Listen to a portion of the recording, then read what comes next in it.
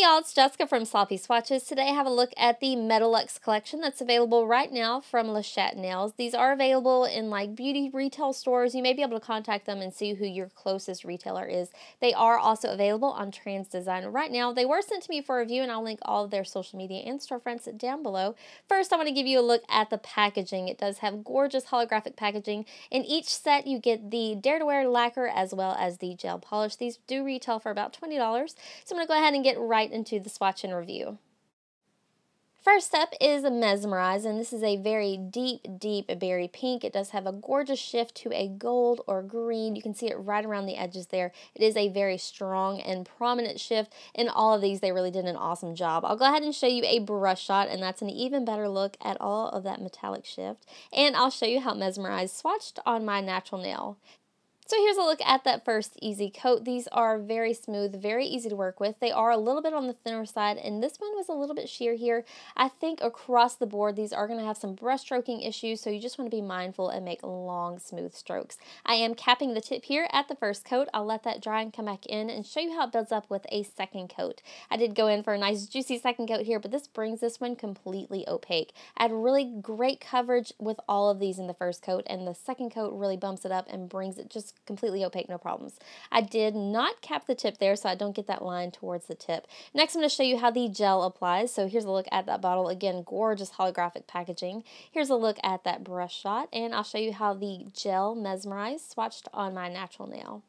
So here is that first easy coat. This one went on so smooth, so easy, very great coverage. It's not completely opaque. At some angles, I could still see a flash of nail line. I also had much less brush stroking issues with all the gel formulas. So if you are a girl who loves gel or maybe doesn't mind gel, I really think that the gel formula of all of these has the better formula. So here's a quick look at that second coat. I did have to remind myself to go in nice and thin because this feels so much just like a normal polish. This second coat for sure brings it completely opaque. Here's a look at that completed mani. On my middle nail, I have the gel and the rest is all the lacquer. There is a very small difference in color and maybe in texture as well. Here's a view from another angle and my artificial lighting to show off that shift, so it is a very prominent gold shift. This is my swatch photo underneath artificial lighting, and then once more at an angle again under that artificial lighting.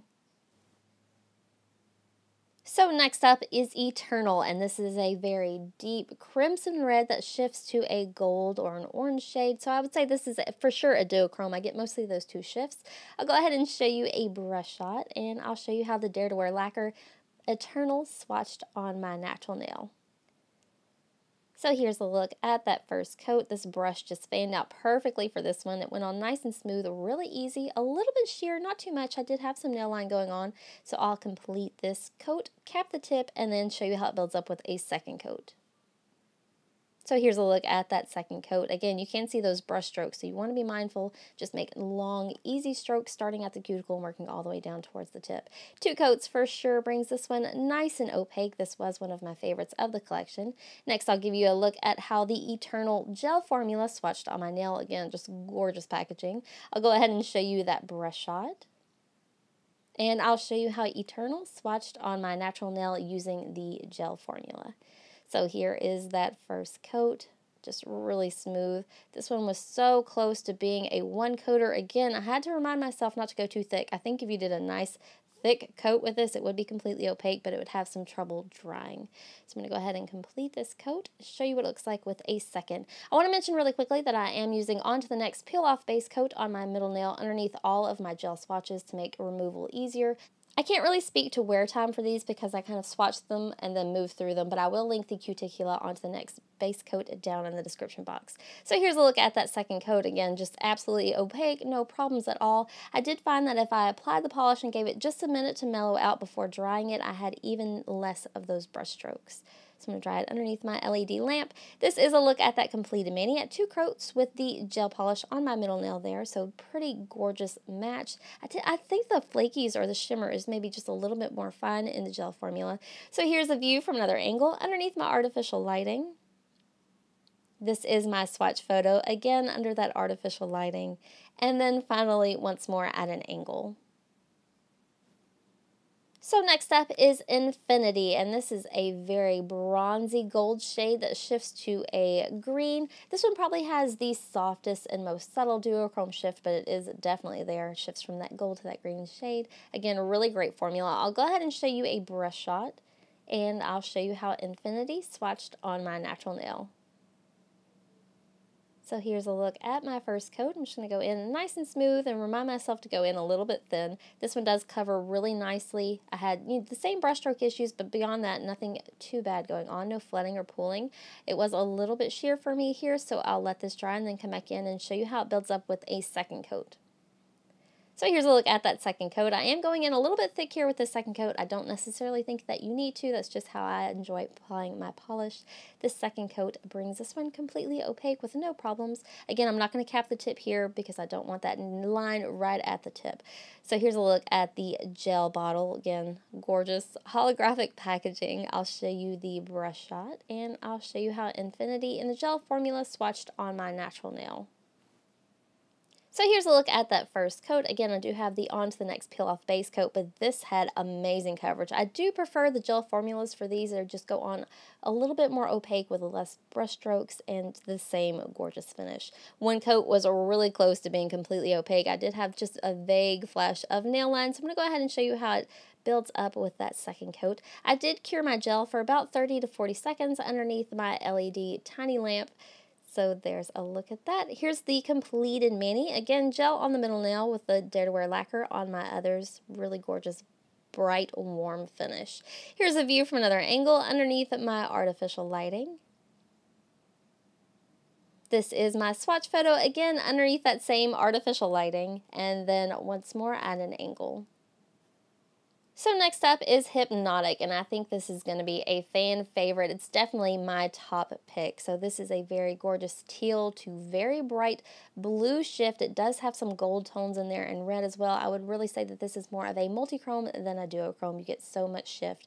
Here's a look at that brush shot, and I'll show you how Hypnotic in the Dare to Wear lacquer swatched on my natural nail. So here's a look at that first coat. This one does go on quite sheer. Same formula, a little bit on the thinner side, but really easy to work with. I'm going to go ahead and complete this first coat and cap the tip and show you how it builds up with a second coat. So here's a look at my second coat. I am going in a little bit thick here, but this builds up incredibly well on itself. 2 coats for sure brings this one completely opaque. If you wanted to, I feel like you could do 1 coat over, with any of these, over black to get that same gorgeous shift, but 2 coats is pretty much the same amount of work anyway. So here's a look at how the gel polish looks in the bottle. Again, gorgeous packaging. I'm so happy with these. I really couldn't be happier. I'll go ahead and show you a brush shot and show you how Hypnotic in the gel formula swatched on my natural nail. So here's a look at that first coat again. This one goes on so smooth, so easy. A little bit less sheer here in the gel formula, but I can still see quite a bit of nail line. So I'll go ahead and complete this coat, cure it, and then show you how it builds up with a second. So here's a look at my second coat. I am just going in for a nice and normal, kind of on the thinner side of second coat, especially with this gel. I did notice that if I went too thick, I got wrinkles when I tried to cure it, so you really want to be mindful of that. 2 coats for sure brings this one completely opaque. Here's a look at that completed mani underneath my artificial lighting. Again, gel on the middle nail. I think that these were really well matched in terms of color. The shift and the angle is really where this one is the most gorgeous. Here it is at an angle underneath my artificial lighting, and you can see how strong that shift is. It goes all the way to a purple. If you tilt your nail in different ways, you will get different colors. So here's a look at my swatch photo underneath artificial lighting. Teal is definitely the most prominent shade in this one. Here it is once more at an angle, again under that same artificial lighting. So next up is Mystique, and this is another that's maybe a little bit more on the subtle side in terms of shift. This is a very bright royal blue, and it does shift to a purpley or maybe teal shade. There is some gold happening right around the edges, but it was really hard to translate that to the nail. So here's a look at that brush shot, and I'll show you how Mystique swatched on my natural nail. So here's a look at that first coat. Again, this one was pretty much the same as the others. It was a little bit on the thinner side, but still really easy to work with. 1 coat made for pretty good coverage. It's not completely opaque though, so I'll cap the tip, let that dry, and show you how it builds up with a second coat. So here's a look at that second coat. I'm going to make nice long strokes, and this does bring this one completely opaque. Next, I'll show you how the gel polish swatched. Here it is in the bottle with that blue holographic packaging. Here's a look at that brush shot, and I'll show you how Mystique swatched again on my natural nail using the Onto the Next Peel Off base coat. So here's a look at the first coat. This one went on amazing. I do again think that this had a much more opaque formula in the gel type. Still not completely opaque. It was really close. I did kind of go in and make sure that coat was nice and thin. So I cured that, and then I'll show you how it builds up with that second coat. Again, completely opaque. I'm sorry to be so repetitive. I think these are really all two coaters, not even depending on the formula across the board. So here's a look at that completed mani. Again, gel on my middle nail and the Dare to Wear lacquer on the others. Here's a view from a different angle underneath my artificial lighting, so you can see there at the top it maybe shifts to a deeper blue or a purple, and then down to the bottom to a teal shade. This is my swatch photo underneath artificial lighting, and then once more at an angle again under that artificial lighting. So lastly today I have Paradox, and I almost stuck this with the reds because the shift is just that intense. It starts out at a purple and then shifts to a red to orange to gold shade.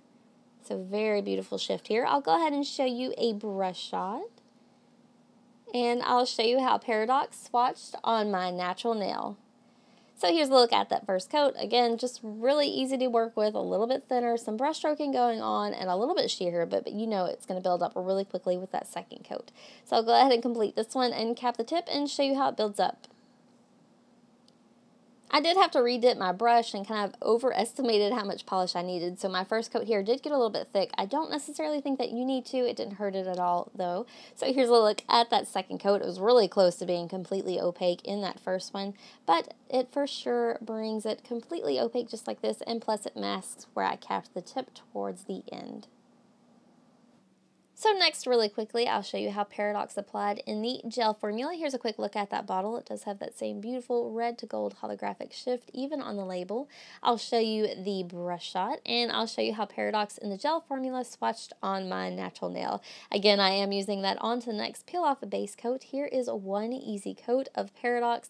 Of all the polishes in this collection, I really feel like this one is the closest to being a one coater. I did go ahead and complete this coat, cure it, and show you what a second coat looks like just for the sake of swatching them all in two coats, but I really feel like you could get away with a one here.